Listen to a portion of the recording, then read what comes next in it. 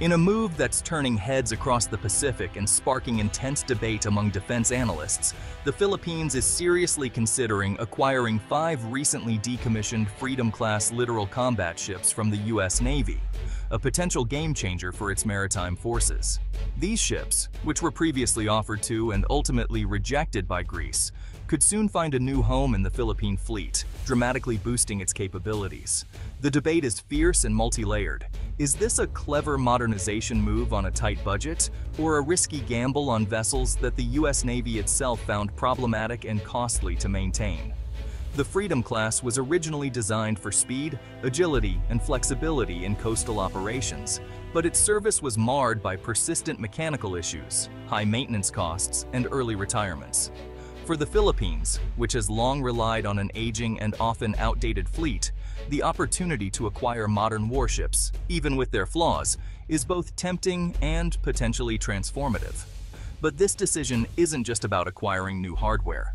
It's a major geopolitical signal, deepening U.S.-Philippine security ties at a time of rising tensions in the South China Sea and growing regional uncertainty. Manila now faces a tough and complex choice: the prestige and power that come with modern warships versus the daunting challenge of maintaining and operating technologically advanced vessels. The outcome of this decision will not only impact the Philippine Navy's capabilities today, but will also shape the country's defense posture and maritime security for decades to come. The big question remains: can the Philippines succeed where the U.S. Navy struggled and turn these ships into a true asset? And what level of support, training, and resources will Washington provide to help make these ships viable and sustainable for the Philippine Navy? We'll take a closer look at why Greece ultimately said no, what makes the Philippine case unique, and the significant challenges that lie ahead for Manila. The decision at hand could redefine the Philippine Navy's future, its role in regional security, and its standing among Southeast Asian navies. This is more than just a procurement story. It's a tale of national importance, strategic consequence, and the pursuit of maritime strength in a changing world. Earlier this year, Greece was offered the same Freedom-class ships and firmly declined. Their reasoning? High operational costs and complex maintenance requirements. While the upfront price was low, the long-term expenses, fuel, parts, upgrades, and specialized crews were unsustainable. Greece needed robust, heavily armed ships for blue water combat, not lighter vessels designed for coastal patrols. The Freedom class simply didn't fit their doctrine or budget. Instead, Greece chose to invest in new frigates with predictable costs and proven capabilities. Their decision is a warning. These ships come with significant strings attached. Any buyer must look beyond the sticker price and consider the true cost and strategic fit. For Greece, the risks outweighed the rewards. The Freedom class's biggest flaw? Its unreliable propulsion system, specifically the combining gear. This critical component has repeatedly failed, leaving ships stranded and requiring costly repairs. For Greece, inheriting this engineering headache was a deal-breaker. The modular mission system, meant to add flexibility, proved slow and underwhelming in practice.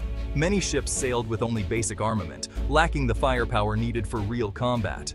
Reliability and proven performance matter more than untested tech. Greece chose certainty over risk. Their rejection highlights the importance of dependable warships in any navy. For the Philippines, the calculus is different. The main mission isn't high-intensity naval battles, but patrolling vast maritime zones and asserting presence in contested waters. With over 7,600 islands and a huge EEZ, the need is for ships that can cover distance, stay at sea, and show the flag. The Freedom class, despite its flaws, offers speed, range, and modern sensors, an immediate upgrade over aging patrol boats. Acquiring 5 ships through the U.S. Excess Defense Articles program could rapidly expand the fleet at a fraction of the cost of new builds. For Manila, the trade-off is clear: accept maintenance challenges for a massive boost in capacity. These ships bring helicopter facilities and advanced radars, filling critical gaps. They're not perfect, but they're a leap forward and a foundation for future modernization. The Philippines sees opportunity where others saw only risk. The deal's biggest hurdle? The notorious combining gear, a component that's become infamous in naval engineering circles for its complexity and persistent issues. This isn't a minor issue. It's a fundamental flaw that sidelined ships, forced early retirements, and cast a long shadow over the entire class of vessels. The gear is designed to link powerful diesel engines and gas turbines to the water jets, enabling high-speed maneuvers. But repeated failures have left ships dead in the water, unable to fulfill their missions. For any navy, unreliable propulsion isn't just inconvenient. It's a nightmare scenario that can compromise national security and operational readiness. The U.S. Navy retired these ships early because fixing the problem fleet-wide was too costly and too complex to justify continued investment. If the Philippines takes them, it inherits this challenge, along with the responsibility to find a lasting solution. Ignoring it isn't an option. Without a fix, these ships are liabilities, not assets, and could drain resources instead of strengthening the fleet. The entire deal hinges on a credible, funded solution to the combining gear, one that addresses both reliability and long-term maintenance. Without it, the promise of high-speed patrols and rapid response is meaningless, leaving the ships unable to deliver on their intended role. Philippine planners must demand a clear, actionable path to reliability before moving forward with any acquisition.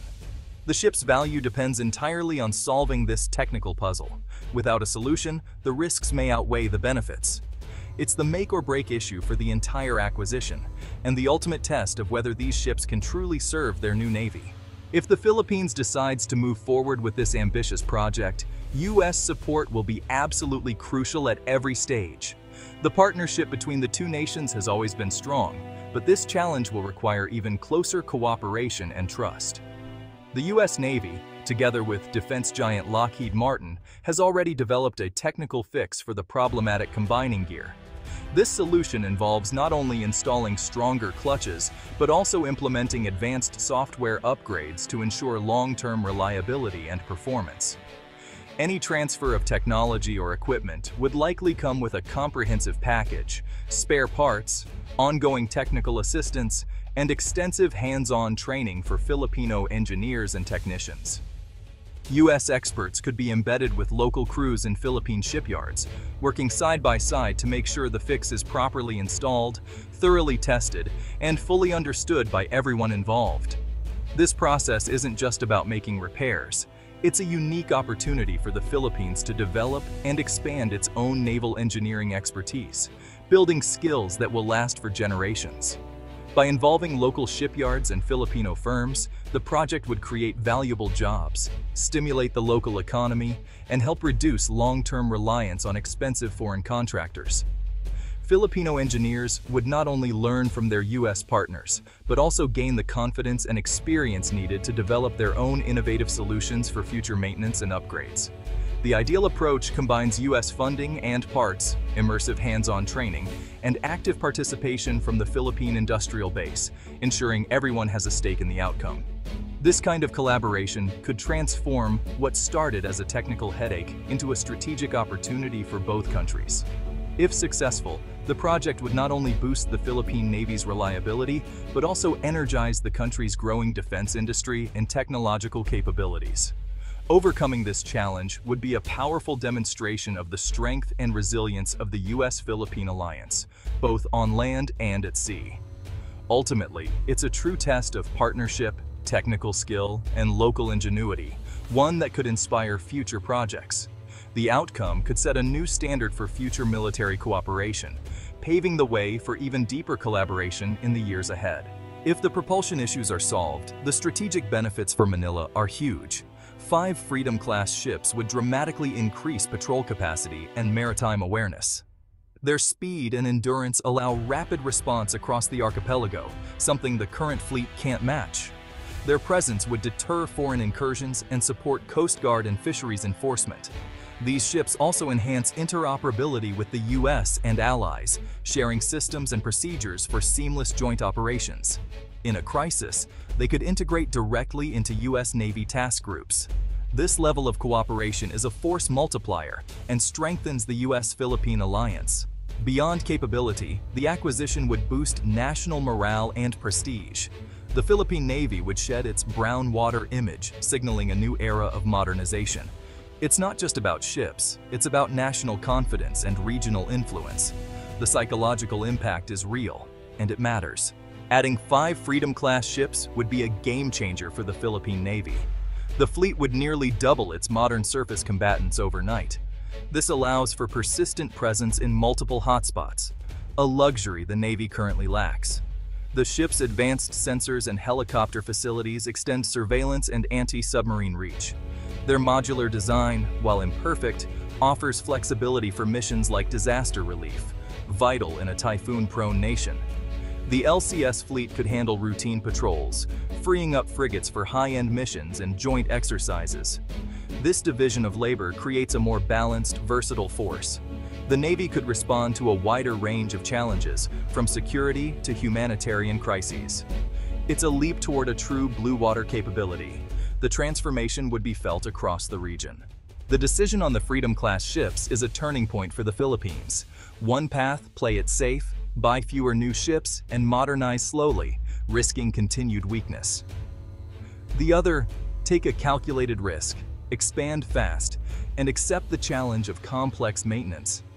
Success means a decade's leap in capability and a credible deterrent. But it all depends on U.S. support and Manila's readiness to sustain these ships. Without a solid plan, the dream could become a nightmare. This is about ambition, risk, and the future of Philippine naval power. What would you choose?